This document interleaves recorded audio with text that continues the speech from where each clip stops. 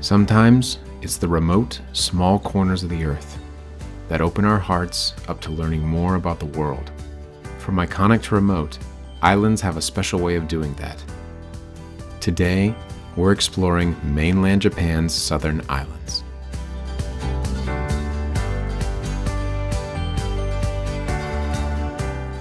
Around the world, people have a fascination with islands. Some people flock to them for vacation. Some go for the beaches. Some for the mountains.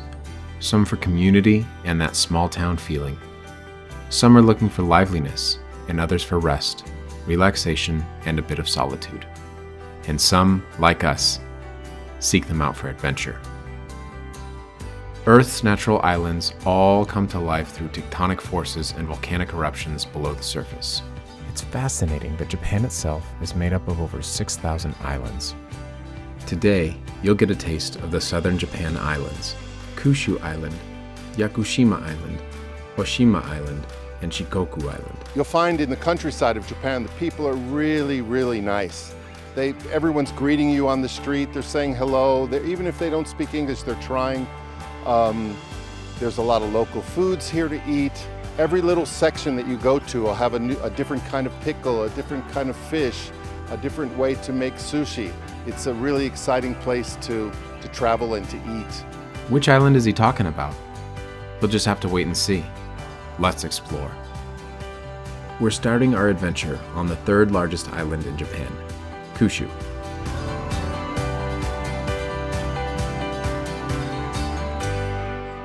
We'll explore the mythical volcanic mountain and all of its unique local experiences and outdoor adventures. Kyushu is an island located in the southwest of Japan and known for its warm climate. Kyushu is the ideal location to see hot springs, active volcanoes, and to try local food. On Kyushu, we'll first explore the Takachiho region, just about in the center of the island's mountains. There is a Satoyama ecosystem present here, basically a traditional rural landscape that was once typical throughout most of Japan, one where farming and forested mountains coexist where the locals live. We'll see this as we explore the island. Takachiho is famous in mythology. It's said to be where the ancestors of the Japanese emperor descended from heaven. You're walking your way to the stone bridge that connects over the water as we look at Takachiho Gorge. This deep gorge was created by lava from Mount Aso, which we'll be cycling later. It had a large eruption that happened in ancient times. It created a caldera, and its lava reached Takachiho. Over the years, the stream of water carved the deep Takachiho Gorge Valley that we see today. Grab your trekking poles, it's time for a hike. We're going roaming along the Kiritachi-goe Trail, which leads to Mount Ogi. This trail follows the ridges of 4 mountains in the central Kyushu Mountains that stretch from north to south. This 16-kilometer trail spans the ridge of the Kiritachi mountain range and served as a lifeline to villages deep in the mountains. It's said that in Japan's last civil war, the defeated party used it as an escape route to a nearby village.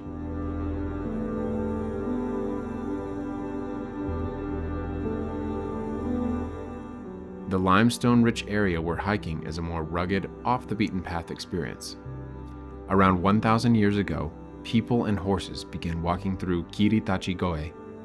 This eventually pushed down the road, creating the path we're walking today. 昔車社会以前ですね、人々はこの尾根伝いが一つの移動のルートでしたね。で、いろんな山の中に人々は住んでいて、いろんな暮らしの方法があったんですが、やっぱりその、海岸の方と海と山との物流の交易って言いますけどね、交易の要衝なんですよね。それが車社会になって、谷の方をみんな道路がトンネルとかで通るようになって、でそこに誰も通らなくなってきたわけなんですが、そこをとにかく切り開いて通ろうということで、25年ぐらい前からですね始めたんですけど、いろんな昔の人たちの生活痕が見えてくるんですよね。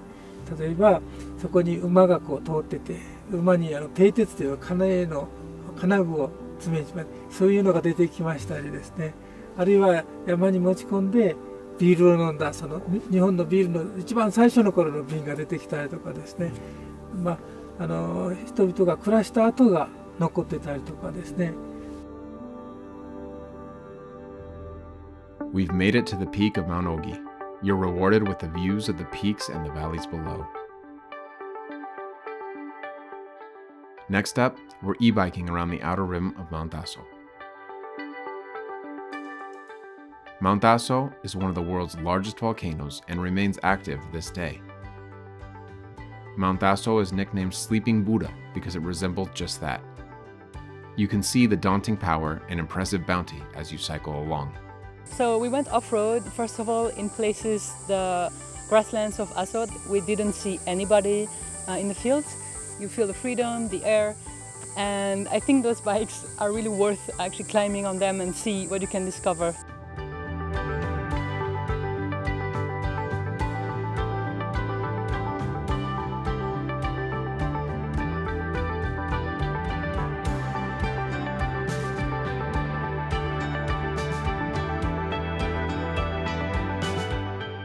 I actually learned that if I ever end up living in the mountain, I can cook my food in bamboo. And that's what we'll learn now. The Japanese have been cooking in this traditional way for thousands of years. Bamboo is actually a lot easier to cut than you would think. It is firm, but quite soft. As it cooks over the fire, the bamboo oil mixes with the food inside, enhancing the flavors to create an unforgettable meal to enjoy in this special landscape. We've made a traditional local lunch of chicken, rice, and veggies with a salty, sweet soy sauce base. To drink, we're trying kamiricha tea made with a roast and roll method. Just next door, the terraced rice paddies and tea fields are used as the land of shrines, which are the heart and soul of local residents. Next, we're visiting a shiitake farm, one of the ingredients in our lunch today. The owner, Mr. Shimojo Ryusuke, has a unique way of cultivating them. 僕が栽培している、原木栽培の椎茸というのはですね、木の栄養分だけで、栽培ができて、そしてさらにですね、ここ阿蘇南小国というところは高冷地でもあり、朝昼晩のですね、温度差もありですね、肉厚でしっかりした椎茸が出るので、人気になっているんじゃないかなと思います。椎茸はですね、ビタミン D をですね、多く含むと言われております。で、ビタミン D がカルシウムのですね、吸収を良くしたりと、昔からですね、万能の薬というか、健康には、味もですね、健康にも良いと言われております。And now we taste nature's bounty. These shiitake mushrooms are rich and meaty, and also pretty expensive. I hope you're enjoying your farm fine dining. Now that we've had a snack, it's time to check out the lava tunnels formed about 3,000 years ago near the Komezuka area. We're stepping over the moss-covered rock to enter the lava tunnel. That's because volcanic gas and air created holes in the tunnel where water can get in, which allows moss to grow. Lava tunnels are underground passageways that were formed by the lava flows themselves. They carried the hot lava great distances underneath the surface of the earth. What you see now is what gets left behind when the supply of lava flow stops or gets diverted in another direction. Now that we've explored Kyushu from below the surface to high above, it's time to hop over to our next island, Yakushima. Yakushima is the 13th largest island in Japan, located in southern Kyushu and known for its wildlife and cedar forests. Yakushima is a UNESCO World Heritage Site. The island is more remote and less populated and has a laid-back feeling about it. We continue our way through the beautiful Yakushima Island as we embark on a Laurel Virgin Forest walking journey. Yakushika deer weave their way through the trees, while birds and frogs perch and hop across branches, providing a glorious soundtrack together with the small, round Yakuzaru monkeys found throughout the forest. Climbing our way over crunching leaves and fallen camellia trees, we admire the roots of fallen trees that the earth is regenerating again, utilizing their nutrients to create more life. The trail leads us down to the ocean. The sea is a clear turquoise blue, just as bright as the green trees that surround it. Along the coastline, there is plenty of shade to relax and have a quiet lunch as quiet observers in the landscape. We sit and enjoy our meal as we discuss the beauty saturating our senses.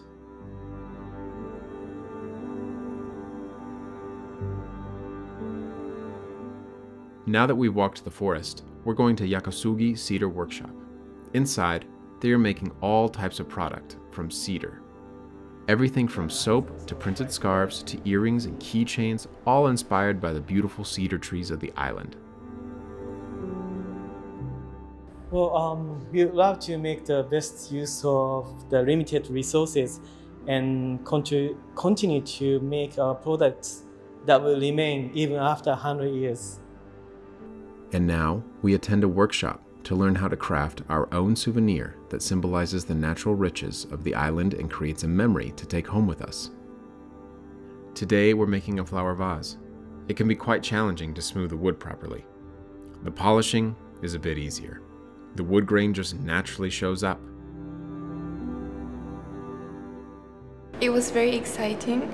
I've never polished a piece of wood and smoothed it. So it was very exciting, and each piece of wood had a unique shape and pattern, and I think mine is very beautiful. Now that we've finished our souvenir, let's get back outside. Yakushima is a famous island for climbing, but in the clear Kurio River that flows from Mount Kuromi, travelers can also try stream climbing. Climbing upriver through the rocks is similar to canyoning. It might feel as if you are jumping a little out of your comfort zone on this adventure. We climb our way upstream through the calm and clear water among the giant rocks that have been smoothed and polished by the flow of water and time. It's childlike fun jumping in from the rocks above. We are reaching the top of the waterfall, where we stop for tea and snacks among the remote beauty of this landscape.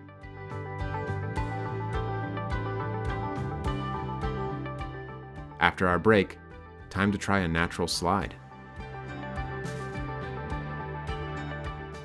We'll end with a relaxing float through the calm water that takes you back downstream. Let yourself feel the blessings of water along the way.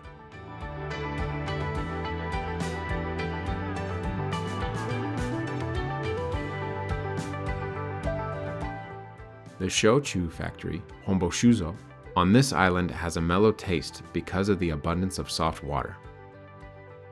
Shochu is not well known globally, but it is a famous distilled liquor in Japan.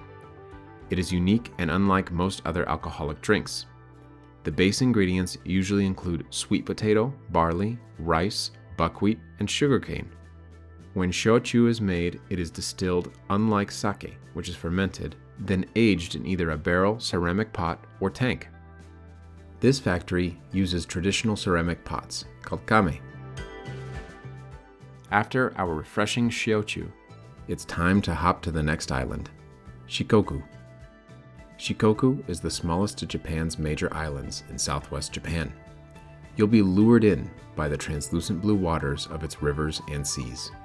Shikoku is also the least developed of Japan's main islands, perfect for the adventurous traveler. In the center of Shikoku, you'll find Mount Ishizuchi. The dramatic peak is the remnant of an ancient caldera. In today's adventures, you'll get a great mix of mountains, rivers, and the mighty sea. We're taking a ride through Dogo, Japan's oldest spa town. Its history dates back over 1,000 years. The famous bathhouse, built 100 years ago, is being restored so it can last another 100. It's fun to take a rickshaw around town to see the elegant architecture of the Meiji period, from 1868 to 1912. Before we leave Dogo, we're stopping at Hana Himero, a geisha tea house. They're going to tell us about their work now. そうですね、もう大正初から、昭和の初期にかけましてはですね、1300名ほどの芸妓さんがいてたんですけれども、やっぱりもうどんどん減っていきまして、今はもう本当に数少なくこの提灯にいるぐらいの人数しか残ってないんですけれども。そうですね、もう私は大学に行っていたので、大学を卒業して、少しお仕事をしている時におかみと出会いまして、そこから見習いに入らせてもらって、舞妓を得て、今芸妓にならさせていただいております。はい、そうですね。もう今ね、どうしても、絶対必要という存在ではないかもしれませんけれども、芸妓と言いますのはもう所属といいますか、入門してから、日本の伝統的な文化をですね、やっぱり三味線であったりとか、あと日本舞踊であったりとか、お茶やお花に至るまで、そういった日本の伝統的なものを身につけて、でお客様の前に出ますので、やっぱり何ですかね、日本文化の伝道師といいますか、それを伝えていくには必要な存在ではないかなというふうに思います。It's time to head off on our cycling journey on the neighboring islands of Oshima and Omishima. We start from a cycling base on Omishima Island in the middle of the Shima-nami-kaido. We cycle to Oyamazumi Shrine, where we pray for a safe journey.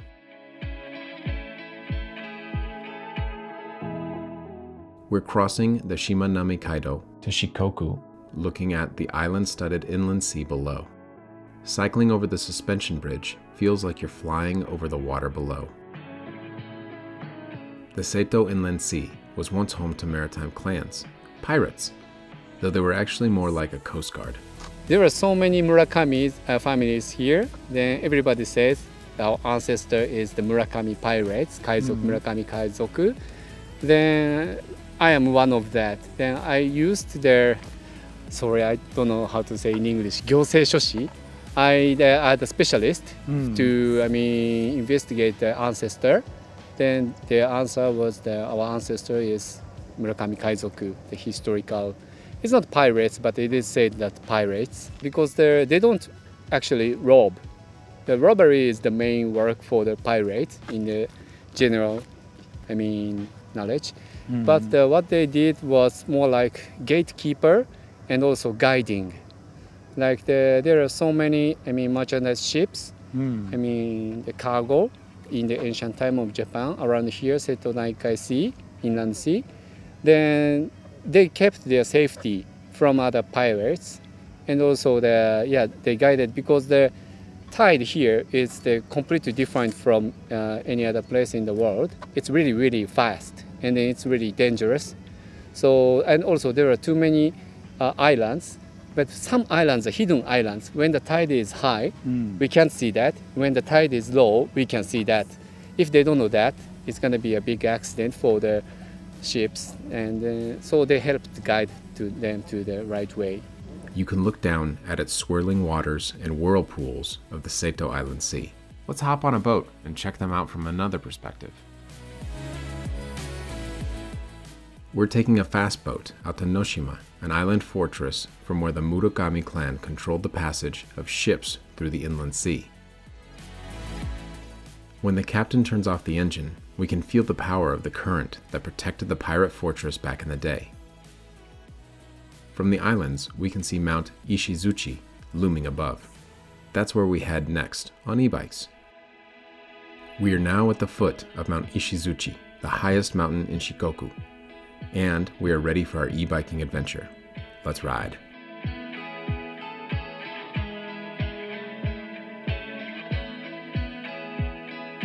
The climb up to Ishizuchi through Omogo River Valley is challenging. E-bikes help ease the experience for every level of active traveler. We have a nice long ascent by paved road that winds up through deciduous woodland before emerging above the tree line at 1,500 meters of altitude. Here, strangely shaped peaks rise above slopes cloaked in dwarf bamboo.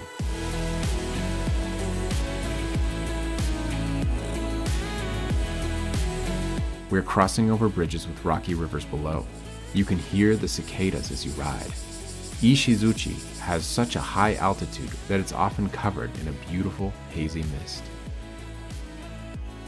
At the Tsuchigoya Rest Stop, we're greeted by mountain priests blowing conch shells and receiving a traditional Shinto blessing at the Ishizuchi Shrine. The shrine holds over 1,500 years of history.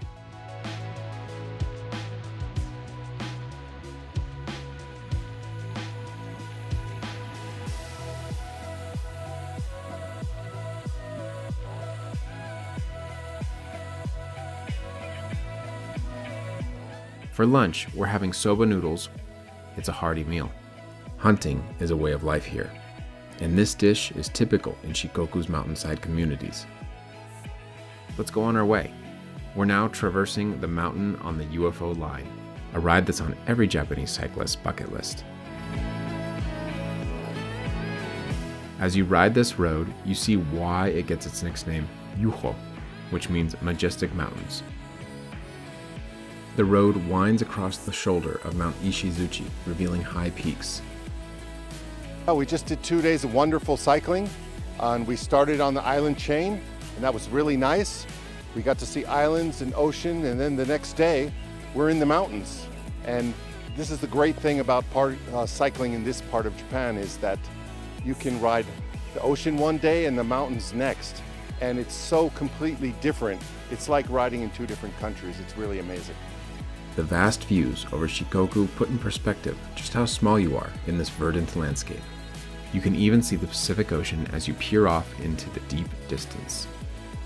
Let's get off the bike and into the beautiful water we've been seeing all along our journey. Time to sup. Stand-up paddleboard, that is. Filtered through the limestone of the mountain, the Niyodo River is the cleanest river in Japan, flowing from Ishizuchi all the way down to the Pacific. The river's pure, translucent water gives it a brilliant turquoise tint. The locals call it Niyodo Blue. And Kochi Niyodo River is one of the clearest rivers in Japan, and also a very safe river. We're going on a 4-kilometer tour downriver today.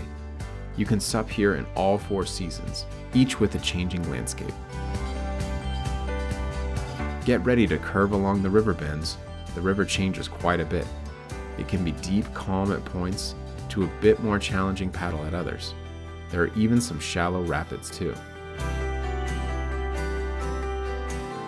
Look closely and you can see big river fish and many birds along the river.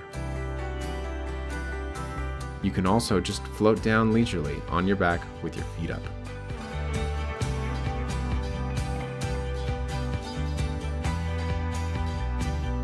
The paper industry has a long history in this area. In the town of Ino, you can find the Ino Paper Museum, where you can learn more about how washi paper is still made here by hand today. Washi paper is a traditional Japanese paper made by hand from local materials. The mulberry trees and glue-bearing vines that grow along the Niyodo River are an essential part of the process for making this traditional paper. It was introduced in Japanese culture more than 1,300 years ago and typically used for book covers because it's so durable. The tank is filled with a goopy mixture of water, mulberry fibers, and glue. You'll be surprised that the method is actually quite sophisticated. You take a tray divided into segments and dip it in the tank, where you move it back and forth, kind of like panning for gold. This repeated movement allows the fibers to align in several directions. That's what makes washi paper so strong. The paper goes into a press to flatten it and squeeze out the moisture. Then it's laid on a heater to dry. The same method can be used for a variety of different sizes of washi paper. This woman has been making paper her whole life. She's making larger sheets of washi paper. いのちゃんのもこの紙に土佐和紙工芸村というところがありますけど、そこで本当にもう人間国宝になられた浜田幸代さんっていう方の土佐天狗城主という代表的な和紙を継がれてる方のお孫さんがね、もう後を継いでやってられてます。紙をすくっていうのは大量に水を使いますので、この仁淀川流域っていうのはやっぱりその綺麗で水が豊富ということで、まあ、栄えたという原理もそうですね。その綺麗な水もそうやし、で中山間地っていうかね、その原料がこう育つその条件がこう整えてたっていう。The water from the Niyodo River is an essential ingredient in many things here. Another is in creating the excellent sake brewed in Kochi. We're visiting Kameizumi Brewery now, which was founded in 1897. An operation of just 8 people, the master brewer, Saibara Kazuhito, is the 5th generation to run the business. He begins by telling us where the water comes from to make the sake. 水源はまあ水系からいうと仁淀川水系ですけども、ちょっと仁淀川の川本流からは離れておりまして、支流のここの西に国蔵山という山がありまして、そこの地下水が結構来てるんじゃないかなと思ってます。特徴はというか、まあモットーはですね、美味しい楽しい面白いをモットーに高知県産の米、酵母、水にこだわりながらバラエティ豊かなお酒を醸しています。でまあ端的に言うと香りが高くてキレがいいというのが亀泉の特徴です。 From iconic to off the beaten path, we've explored some epic islands today, which are wildly formed from the Earth's crust. We climbed in caves, trekked forests, cycled mountains, and rode the wild waves from the river to the sea. But adventure isn't just about climbing peaks and cycling mountains. It's sharing cultural experiences with locals who call these places home. It's going to a place with an open mind, meeting locals and learning how their environment and history has shaped the way they live, and leaving more connected to each other and our planet. That's what adventure travel is.